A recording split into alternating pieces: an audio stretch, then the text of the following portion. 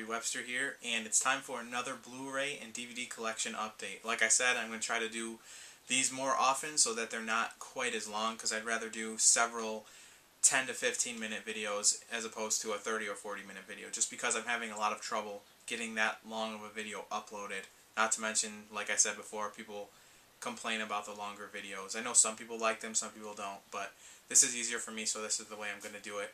But anyways, before I get started, I just want to give a shout out to a good friend of mine. I've been talking to him for several months now, and really just been getting into his channel, and he's just an awesome person, and his name is Mike, and you guys might know him as Silent Mike. I want to give a shout out in the beginning of every one of these DVD updates from now on, because these videos get the most views out of all my videos, so I want to promote my friends here in these videos. So if you like what I do, you'll definitely like him.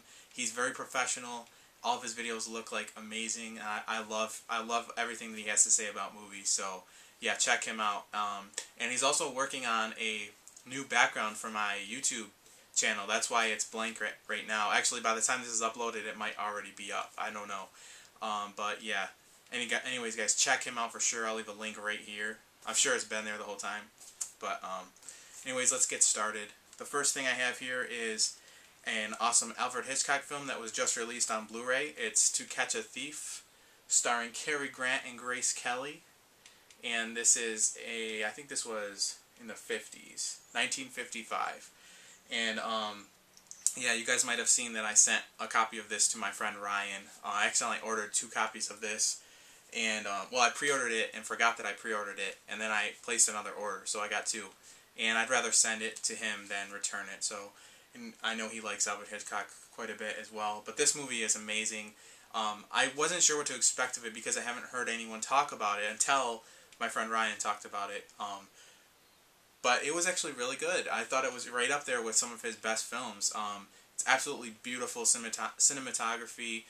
There's some car chase scenes where you can tell they're taking it from an overhead shot, and it's just beautiful landscape, and it looks great on Blu-ray. It looks absolutely perfect on Blu-ray. I love it. And the acting is great. It's about it's a movie about a guy who used to be a cat burglar. He used to steal valuable jewelry from very wealthy people, and he was arrested and sent to prison. And when he was in prison, the Germans bombed, and all the prisoners escaped, and he joined up with the French, like the French resistance, I guess that's what you call it. And he was, because of his acts of valor during the war, he was given parole so that he didn't have to stay in prison. And in the future, a bunch of new robberies are taking place, and people start to suspect him because the way that they're happening is like exactly the way that he used to do it. So the movie is about him trying to catch the real thief, and it's very well acted. I love Grace Kelly. She's just beautiful. After watching this, I went and read a bunch of information about her because I didn't know a whole lot about her, and she led a pretty interesting life. I definitely recommend that you look her up if you don't know anything about her. But anyways, yeah, check this one out, guys. It's only like maybe it's like $12.99 or $13.99 on Amazon, and it's a great value. Looks great on Blu-ray. The next thing I got here, I'm not even going to talk much about it because I don't want to give away anything. This show has the most twists and turns and the most like amazing surprises of any show that I've ever watched. It's got some really shocking plot twists in it.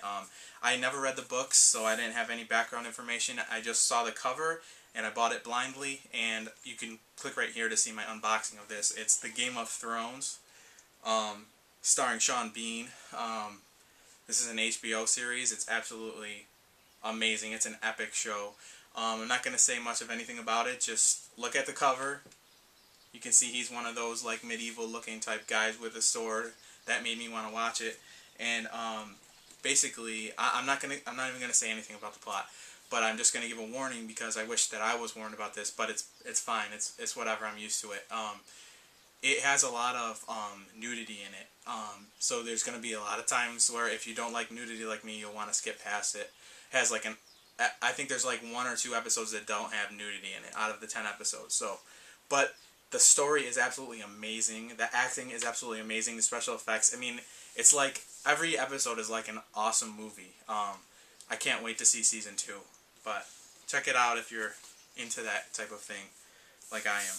Next thing I have here is an awesome box set, Criterion box set, Yojimbo and Sanjuro, the Akira Kurosawa samurai films. These were remade in the 60s. Well, I think it was the 60s. Yeah, late 60s or mid 60s. By Sergio Leone. These were the first 2 movies in the Dollars trilogy, For a Few Dollars More and For a Fistful of Dollars. And these are just amazing films, and they look brilliant on Blu-ray. Absolutely amazing. And I'll show you the individual movies right here. As you can see, they're just like any other Criterion Blu-ray release. The only thing is that my copy of Yojimbo has a crack in the case. This thing actually will lift up. And I'm not sure where to find replacement cases for these Criterion Blu-rays, so if anyone has any idea, let me know. I know where to get regular Blu-ray cases, I just don't know where to get the Criterion ones. But basically, if you know the 2 Dollars movies, the first 2 films that I talked about, it's basically a very similar story, except for replace the cowboys and the gunslingers with samurai. Very cool stories. Let me see if I can talk about these a little bit. The first one is Yojimbo, and it's about basically about this guy who is he's like they call him a Ronin, and that means like a I don't know anything about this. I'm just going by what I saw in the movie, but he's basically like a freelance samurai. He travels around from town to town doing whatever. I don't know, but anyways, he comes into this town that's basically split in half, and there's these 2 rival families that are basically fighting over control of the town, and there's a lot of deaths a lot of killings going on, and so basically both sides want the samurai to come and work for them because he's basically stronger than anyone else, and everybody wants him on his side. So instead of doing that, because both sides are corrupt and neither side is the good side, he basically plays the 2 sides against each other and tries to help the town get back to the way it was. So that's what that's about, and that's like the same thing as the other movie I talked about with Clint Eastwood. And then Sanjuro is about there's this clan of people, and there's like this really corrupt person that's turning everyone against the leader of the clan. And these 9 men and the samurai, which is the same samurai, he just calls himself a different name.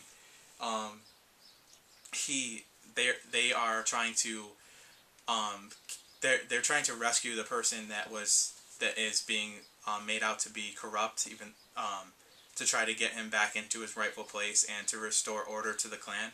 So very good films, absolutely amazing. They're of course in Japanese and there's American subtitles, but like by the time you're done watching the movie, like you won't even have realized that, like you don't even think about the fact that you're reading subtitles. It's just so amazing. The acting is awesome. The direction is absolutely spectacular. The next thing I've got here is another Alfred Hitchcock film. This one's been recommended to me by quite a few people. It's Lifeboat. And there's the cover there. And this is based on the John Steinbeck book, which I haven't read. But the whole entire movie takes place on a lifeboat. After this ship is sunk by a German submarine, a bunch of people are on the lifeboat. Basically, it starts off with just one woman on the lifeboat, and she picks up some of the other survivors, and she picks up a survivor of the German U-boat because the U-boat was actually sunk too. So they're basically just trying to get back. They're trying to get back and find a ship or find land or something. Or I think, where are they trying to get to? I think it's like the Caribbean or something like that. I'm not sure, or the Bahamas. I don't remember. But anyways, yeah, that's what the whole movie's about, and it's crazy that a movie that only takes place on this little lifeboat in the middle of the ocean can be just so good. It's totally character-driven, awesome film. I definitely recommend it. And the next one I have here is another Alfred Hitchcock film, and this is the last of the Warner Brothers releases. I've shown you every other one that there was for this set of DVDs, and like I said, I love the cover art on all of these. I think they're much more interesting than any of the Universal releases or the Fox releases as well. They're just very simple, compared to these Warner Brothers releases. But this is Stage Fright. This is one of Alfred Hitchcock's European or English films, and it's about this woman. Well, this man is murdered basically, and an actor. I think he's an actor. Anyways, this man is accused of murdering this woman, or a man is accused of murdering this famous actress's husband, I believe, and he didn't do it obviously, and he's trying to prove him and his other actors are trying to prove that he didn't do it. I'm really struggling telling you the plot without giving away certain things about like the guilty party, so I'm not going to say much more. It's just another classic Alfred Hitchcock film. Definitely recommend it. The next one here, I remember when I first heard of this movie, it was like 1998, and I had no idea who the director was back then because I was still pretty young. I was 12 years old, 13 years old, and my friend saw it and he loved it, and my parents would not want me watching this movie back then. It has some stuff, a lot of violence in it, and they wouldn't want me watching it, but I really didn't want to watch it just because I thought it was going to be stupid, because they just showed me the cover of it, and I was like, nah, that's going to be stupid, I don't want to watch it. I'm so glad I watched it. It's one of the best movies ever. It's one of my all-time favorite films. It's Pulp Fiction, the Quentin Tarantino masterpiece. This is my favorite Quentin Tarantino film. Starring Uma Thurman, John Travolta, Samuel L. Jackson, Bruce Willis, Christopher Walken, and like a million other good actors. Just an absolutely amazing, epic film.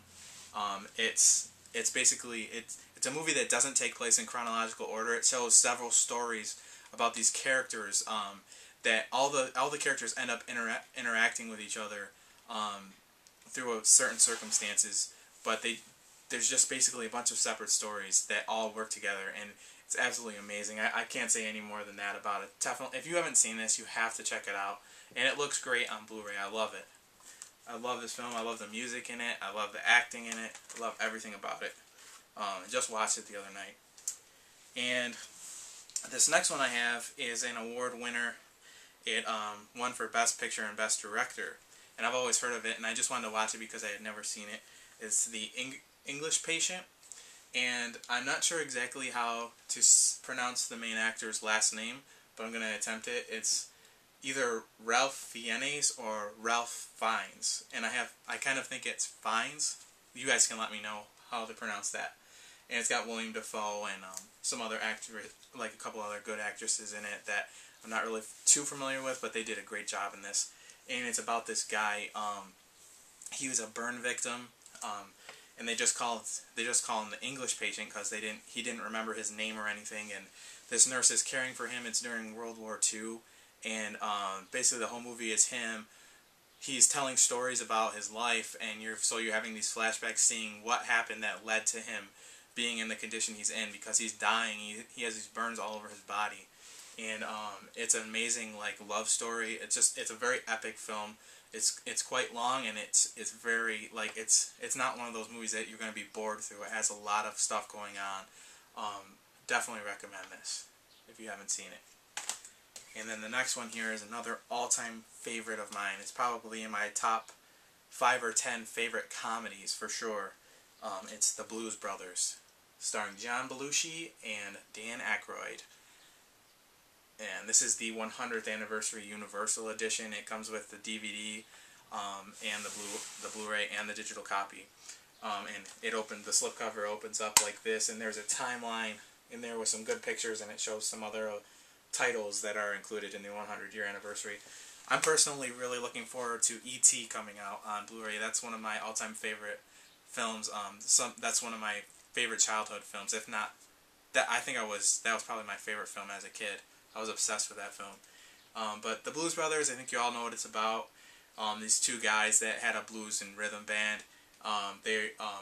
John Belushi's character was in prison, so when he gets out, they're trying to get the band back together to try to save a Catholic orphanage, and they are basically on a mission from God. So they feel like it doesn't matter what happens, they're not going to fail because this is a mission from God. So it's very funny, and it has awesome music and dancing in it. And I love it, and it has a lot of great musicians like Aretha Franklin and Ray Charles and I think James Brown is in it. Yeah, and Carrie Fisher plays a crazy girlfriend. There's just some crazy stuff in it, and this movie does have my all-time favorite car chase in it. Just an absolutely hilarious car chase that I love. I will put it up against any car chase in any movie, and it will be my favorite. Doesn't matter if it's a comedy or a serious film. That's my favorite car chase.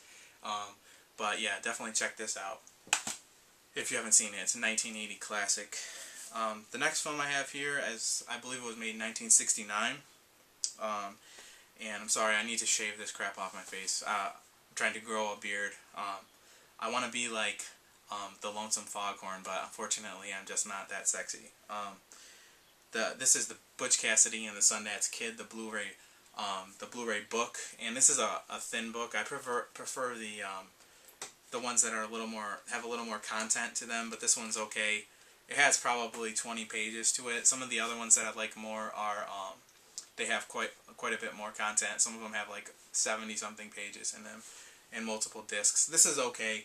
I also don't really care too much for the glossy finish. I prefer the matted finish, but it's alright. This looks pretty good on Blu-ray, and it's starring Paul Newman and Robert Redford. Obviously, they play Butch Cassidy and the Sundance Kid, and it's about their lives. I'm not sure exactly how historically accurate it is because I haven't done any research about these people, but a lot of the stuff that you've seen here happened in some of the other movies made about them, but this is the best one that I've seen made about those two people. So check that out if you haven't seen it. I recommend it. Basically, everything that I saw this month was very, very good. And I only have one more thing.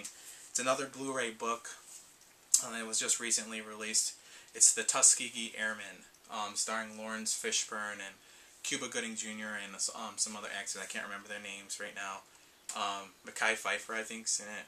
I'm not sure if that's right. But anyways, it's about the 332nd Fighter Squadron, which was there's a movie that just came out that why am I blanking on his name? George Lucas just made, called Red Tails, and that's the same thing. They were about these people they were college graduates, but they were all African American, and back then obviously they were not treated equally. But people thought that maybe they were smart enough so they should be given a chance to become fighter pilots, and they were just as good as any other white pilot. It doesn't matter what color your skin is. I think we all realize that now. There's still a few morons out there, but obviously I'm married to a black woman, so I don't have any problem with black people. I love black people. Yeah. But this movie's awesome, and this digibook's awesome. Has cool artwork on the back, and it's good that these people, they're heroes, and it's good that they're getting some recognition. I saw another movie that made reference to them. There's a movie called Hearts of War, which is pretty good too, and it's the same thing. That movie's about a German prisoner of war camp, and there's a couple of red tails that were shot down, and the pilots were captured and put into this prison with the American soldiers, and they were totally discriminated against by the white soldiers that were in the same army fighting for the same thing. It's just ridiculous the way they were treated, man. It's a sad chapter in American history, but it's a very proud chapter for the men that did this, that fought for our country, and they actually had an impeccable record. It was a lot better than any of the other pilots in the United States armed. What did they call it back then? The Air Corps? I think it's called the Air Corps. I'm not 100% sure, but anyways, guys, that's it. I know I rambled on a bit there. I felt that I needed to talk a little bit about that subject, but yeah, I hope you guys enjoyed this video. I enjoyed making it, and hopefully it wasn't too long. Keep watching movies, guys. Thanks for watching.